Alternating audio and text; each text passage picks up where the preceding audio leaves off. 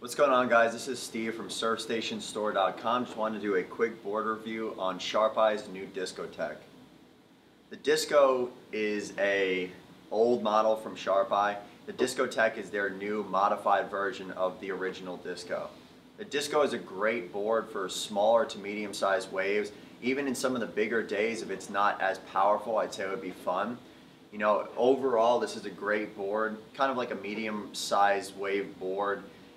In Florida, I think it would work in just about anything, you know, as far as size-wise goes. But, you know, what they changed in this tail was they added a double wing in the tail, kind of to keep some of the volume throughout the board while decreasing it towards the tail.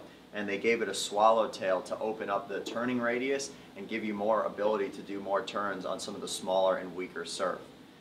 All of these boards come in a range. You can get them custom, or you can get a 5-fin setup. The ones we typically have right now are 3-fin setup, you know, a thruster setup. You can kind of modify it, you know, you can do what you want with it. Typically you want to ride this board, according to the Sharp-Eye site, 1 to 2 inches shorter than your typical short board, but I think you might be able to go a little bit smaller. You know, I would typically ride a 5'10". For my short board, I would ride anywhere from a 5'7" to a 5'8" in the Sharp-Eye Discotech. So we do have lots of these boards at our shop. You can custom order them. If you visit us online at SurfStationStore.com, you could see the full measurements, the full details, the volumes, or come in and check all the Discotechs out at our shop.